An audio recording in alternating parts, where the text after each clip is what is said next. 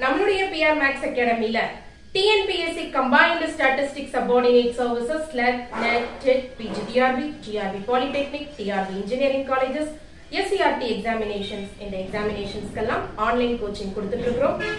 Government competitive examinations clear பண்ணன நானும் என்னுடைய ஃப்ரெண்ட்ஸும் சேர்ந்து இதுல கிளாसेस எடுத்துட்டு இருக்கோம். சோ அட்மிஷன்ஸ் வேணும்னு நினைக்கிறவங்க कांटेक्ट பண்ணுங்க. Thank you.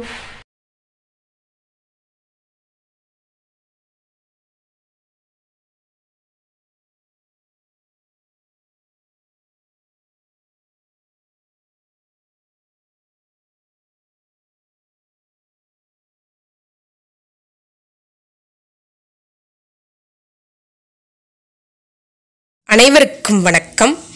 TNPSC Combined Statistical Subordinate Services Assistant Statistical Investigator and UGTRB examinations prepare பண்ணிட்டு இருக்கிற Mathematics major ஸ்டூடெண்ட்ஸ்க்கான வீடியோ இது. Question number 151 இது ஒரு previous year problem தான். இந்த கொஸ்டின்ல ஷார்ட்கட் சொல்லி தர போறேன்.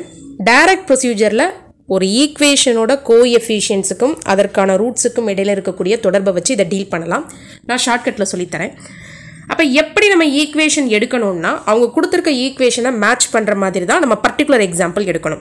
இந்த ஜென்ரல் ஈக்குவேஷனுக்கு எந்த ஆப்ஷன் கரெக்டாக வருதோ அதே மாதிரி நம்ம பர்டிகுலராக ஒரு ஈக்குவேஷன் எடுத்து இந்த ப்ராப்ளத்தை இப்போ டீல் பண்ண போகிறோம் இல்லையா, அதுக்கும் இந்த ஆப்ஷன்ஸ் கரெக்டாக வரணும். ஆனால் எல்லா ஈக்குவேஷன்ஸையும் எடுக்கக்கூடாது, இந்த ஃபார்மேட்டில் இருக்கணும். அதாவது x² டேர்ம் ஆப்சென்ட் ஆகிருக்கணும் நான் எடுக்கக்கூடிய ஒரு ஈக்குவேஷனில். எப்போ x² டேர்ம் ஒரு கியூபிக் ஈக்குவேஷனில் ஆப்சென்ட் ஆகும்னா ரூட்ஸை சம் பண்ணால் 0 வந்தால் தான்.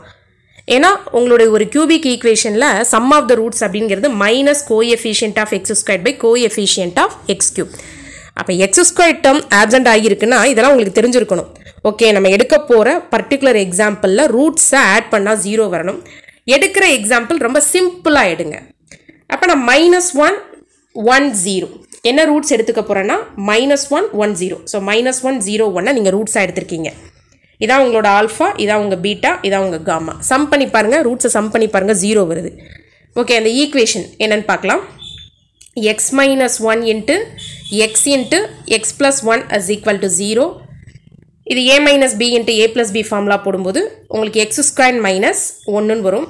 வெளியில் ஒரு x இருக்கும், அந்த எக்ஸை உள்ளே கொண்டு போய் மல்டிப்ளை பண்ணும்போது x³ - x is equal to 0. இதுதான் நம்ம பர்டிகுலராக எடுத்திருக்கிற ஈக்குவேஷன். கரெக்டாக 3a பிளேஸில் மேட்ச் பண்ணி பாருங்கள், உங்களுக்கு 1 இருக்கு. நம்ம எடுத்திருக்க பர்டிகுலர் எக்ஸாம்பிளில் 3a பொசிஷனில் என்ன வந்திருக்கு 1. So 3a value 1. ஸோ உங்களுக்கான 4 ஆப்ஷன்ஸ் என்னென்னா 1 3a 1னா 6a 2 9a 3 12a 4.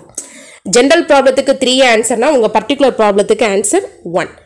General ப்ராப்ளம்க்கு 3a 6a 9a 12a ஆன்சர்ஸ்னா உங்கள் பர்டிகுலர் ப்ராப்ளத்துக்கு அந்த ரிலேட்டடான ஆன்சர்ஸ் எப்படி இருக்கணும் 1 2 3 4. ஓகே, இப்போ sigma alpha minus beta into alpha minus காமாவோட வேல்யூவை நம்ம என்னன்னு பார்க்கலாம்.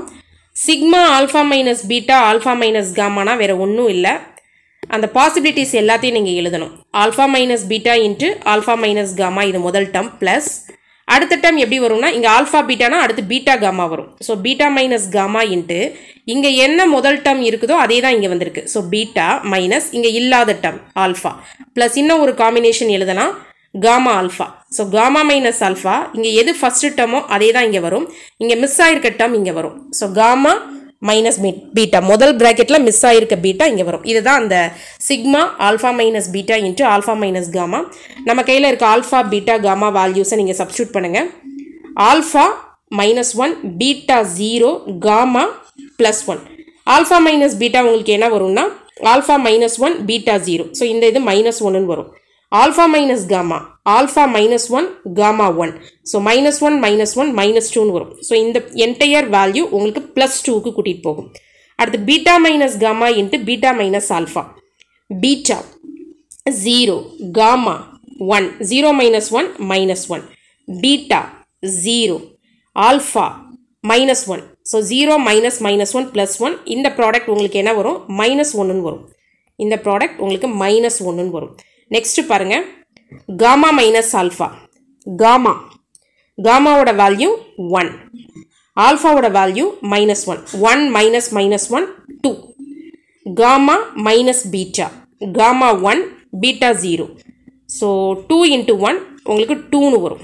ஸோ இதுவரை என்னென்ன வேல்யூஸ் உங்களுக்கு கிடைச்சிருக்கு? +2 -1 +2 4 -1 3 ஆன்சர் 3.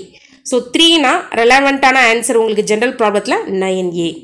நம்ம பர்டிகுலர் ப்ராப்ளத்தில் 3ங்கிறது ஜென்ரல் ப்ராப்ளத்தில் 9A.